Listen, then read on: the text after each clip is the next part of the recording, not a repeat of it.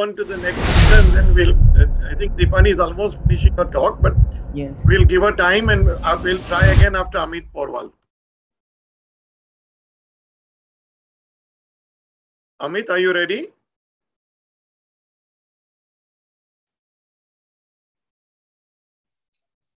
Yeah, am I audible, sir? Yes, perfect. Go ahead.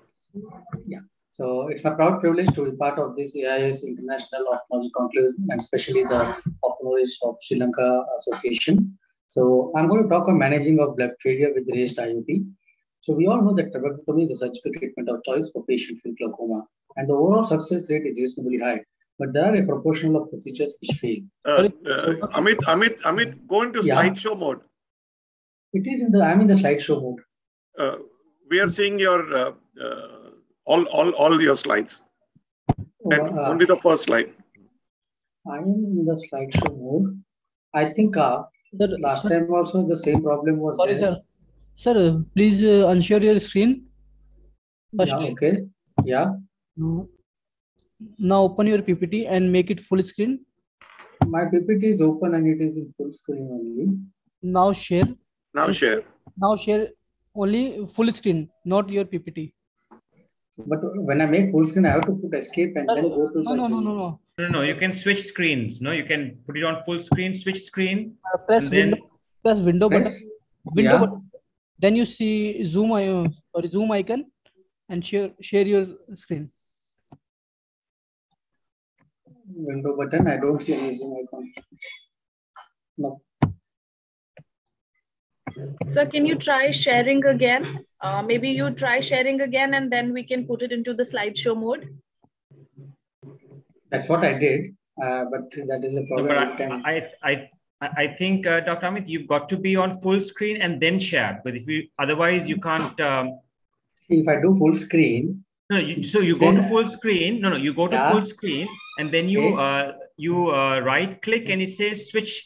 There's an icon saying screen, and then you can maintain on your full screen and you can go to Zoom from there then. See, screen, yeah. Yeah.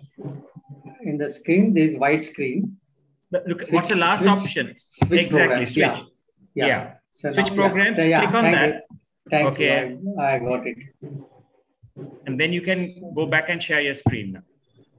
Come on to the Zoom call and share your screen. I got it. So is it visible now? Yes. Perfect. Yes, thanks a lot. Thanks a lot for the help and guidance. So post-trabeculotomy, we look at basically the IOP, the anterior chamber depth, and the bleb. So what are the features we look? Whether the IOP is high or low, whether the AC is deep or shallow, and whether the bleb is flat or encystic. So now the problem is the slide doesn't move. So I think instead of wasting the time, what I would like to do is I'll go to my slide share only. Okay. And I'll, instead of full PPT, I'll just share the slides each.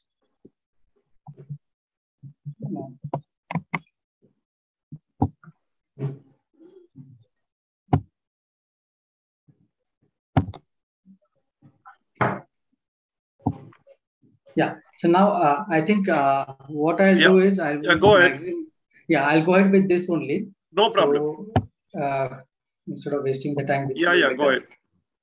Yeah. So when you look at the failing or a failed bleb, you look for an increased vascularity or the cox through vessels. Whether the IOP is high, if the IOP is high within the first 1 month, if the bleb is encapsulated or a high tomoperineous bleb, or if the bleb is flat and there's an absence of microcysts. Then these are the features which are of failed or a failing bleb. When the raised IOP with DEPC, what you do basically the lesions can be intraocular due to internal obstruction by blood, fibrinous clot, iris, or the bitters. There can be ocular cause due to fibroblastic proliferation, and there can be an extraocular tight spherical suture. So when you have an uncontrolled IOP and DEPC, always do colonoscopy first. Look for the obstruction to flow at the sclerotomy site. Obstruction with mild fibrin and minimal blood is transient and does not need any intervention. But if the internal ostium is obstructed with iris or vitreous incarceration or dense fibrinous membrane, you should consider laser internal revision or surgical intervention. And if there is dense blood or fibrinous clot which is occluding the fistula, we should always consider tissue plasminogen activator. And the next step is to digital ocular compression. What are the indications? When you have an early post-operative elevated IOP and flat bleb, Basically, by doing this, you separate the edge of the scleral flap by expanding the subperineal space. This decreases the IOP and elevates the flap, and it is not effective in blocked fistula. You have to make sure that the fistula is not blocked. Technique of digital compression, you should apply a slow and steady pressure for 15 seconds. It is applied with the index finger to the inferior sclera to the lower lid, or you can apply to the sclera posterior adjacent to the left to the upper lid. A focal compression with a motion quantitative applicator at the edge of the scleral flap also can be done. Now, what do you look for when you do a digital compression? You should look for the AC depth, the height of the bleb, and the IOP you should be noted. If successful, then it has to be repeated several times. And if the IOP remains high, you should remove the releasable suture or laser suture lysis as should be considered. Now, coming to the releasable suture, I'm just showing the video in this only. This technique of basically how do you put the releasable suture. Now, what are the advantages? It allows tight closure of the scleral flap. The aqueous flow can be increased post-operatively, and the externalized suture can be removed easily. So, how do you apply the releasable suture? You pass a tensile suture parallel to the limbus into the clear cornea, and from the clear cornea into a perpendicular to the limbus into the scleral flap, and then from the scleral flap into the intact sclera. Now, once this is done, a loop is created over the scleral flap. Like you take 4 throws and pass these throws over the loop which is created on the scleral flap. So a shoeless manner knot is created, and this is how you put a releasable suture. You can see that I'm passing the suture from the scleral flap into this intact sclera. A loop is there on the scleral flap, and then I'm going to pass these 4 throws. So removal of the releasable suture also is very easy. You have an exposed end. You can see here. The two releasable sutures put the two exposed end on the clear cornea near the limbus. You can see this exposed end over here. So you just have to release this suture with the help of a 26 gauge needle. So once the suture is free, then you can just try to pull up with the plain forces and titrate the bleb, the filtration of the bleb. So this can be done in the OPD, the suture. Coming next is argon laser suture lysis. The timing of this releasable suture or the argon laser suture lysis is very important. If it is effective within first 2 weeks after the surgery without antimetabolite, and if you're using an antimetabolite, it will be for several months after the surgery. Conservative stepwise approach is done, and wherein one suture is cut at a time. The technique basically use a topical anesthesia. You can use the Hoskins or the Rich lens. This lens flattens and blanches the overlying conjunctiva. You can also use the central button edge of the Zeiss or Superman lens, and you can see in this video that you should aim the of the laser on this suture and give the shots, and within 2 or 3 shots, this suture can be trimmed off. Now, what is the reason for basically this fading depth? It's a rapid wound healing response, which is there where there is subcranial fibrosis. The incidence of the fade is approximately 20% in the early portion of the period and 30 to 50% in the late portion of the period. Subcutaneous encapsulation of the bleb usually occurs in the first 6 months after the surgery and is seen in 10 to 20% patients after trap. So antimetabolites play a very important role. It inhibits fibrosis proliferation. We have 2 antimetabolites, the mitomycin C and 5-FU, which we commonly use. So mitomycin C is 100 times more potent than 5-FU and kills cells all the cells regardless of the phase in the cell cycle. You can use a subcutaneous injection of 0.02 to 0.04 milligram per 0.1 ml or topical drop of 0.02% 4 times a day for 2 weeks.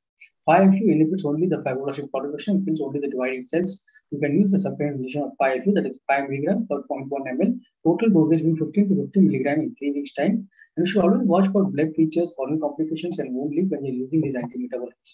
Now, coming to the bleb needling, basically the indications of fading bleb, encapsulated or the flat to flash bleb. The goal of the needling is to re-establish the fistula from the anterior to a subconical bleb where aqueous humor may be re-observed.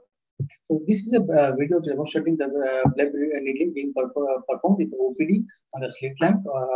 You can see that I'm taken a 29 gauge needle, and this needle is passed about 5 to 7 millimeters away from the lateral margin of the bleb, and then with the to and fro motion, the subconical fibrous tissue is cut, and then you can go the subscleral flap and then into the anterior chamber also. You have to make sure that you avoid as much as possible any large major feeder vessels. You don't want any bleeding inside the bleb, but sometimes you can't help it and there can be a bleeding. So you can see that the bleb bleeding is performed on the slit lamp, and the bleb is being formed as I'm doing the as I'm trimming off the subconical fibers. And the bottom picture shows the existed bleb, and this is post needling how the picture looks. Again, this is a debatable issue whether you want to do a bleb needling in the OPD or in the OR. So it is personal choice. This debate is never ending. And this is another video of bleb needling being performed into the OT with mitomycin C. So basically, what I'm doing is I'm passing a stage suture into the clear cornea with a 60 white rail. Now, why this stage suture is important? Because you are going to do a topical or peripheral block. So a stage suture will help you expose the posterior edge of the bleb as much as possible. So once the stage suture is in, the eye is pulled down inferiorly, and so the superior part of the bleb and the posterior edge of the bleb is exposed. You can give the submental injection of mitomycin, as mentioned earlier, the dose. So you can see that I'm giving the submental injection as much posteriorly as possible. Then wait, have a waiting period of 4 to 5 minutes, and then brush it out. The water mitomycin is there, brush it out or iron it out as much posteriorly as possible. And then with the help of a 26 gauge needle, or I personally feel a 26 gauge needle is better than any other needle, because the brittleness of the strength of the 26 gauge needle is better when you're doing when you want the submental papules to be trimmed off or cut off. So bend the 26 gauge needle in the L-shaped form, and as I mentioned earlier also, 5 to 7 millimeters laterally from the lateral edge of the bleb, you can invade into the submental space, and with the to and fro motion, you can cut all the fibrous tissue. So I'm just forwarding this video a bit. You can see that the bleb is being formed, and now I'm entering into the anterior chamber to the internal ostium. So the moment I enter into the internal ostium, the bleb is nicely formed. Then you can reform the anterior chamber by making a side put and doing a stromal hydration, and check the patency of the bleb also. So you can see I've made a side put now. I'm injecting BSS into the anterior chamber, and the patency is checked. So this is the way you're going to do the bleb needling. And then coming to the next slide, basically I'm showing this a photograph. The bleb needling which was done in the OT. This is the ASOCT photograph and the anti-segment photograph. And post needling 1 week follow-up. This is how the bleb looks, and the 6 month follow-up. This is how a diffuse bleb looks. So basically, change in the appearance of the bleb is seen during or soon after the needling. Antibiotic steroid drops has to be instituted. Digital massage has to be instituted early and continue for long term. Needling can be accompanied with mitomycin or 5-FU, as I told earlier, along with lidocaine. It can be given supratemporally before the needling, and then massage for 2 to 5 minutes. Bleb with thick scar and quick failure, we can use mitomycin, while those that succeed longer and fail slowly may respond adequately to 5-FU. So the key to successful post-op management is early recognition and correct selection and timing of the various intervention procedures. Thank you, and I'm sorry for the technical glitch which I'm facing this for the last few days. Anyhow, I think the slides were visible and it was informative.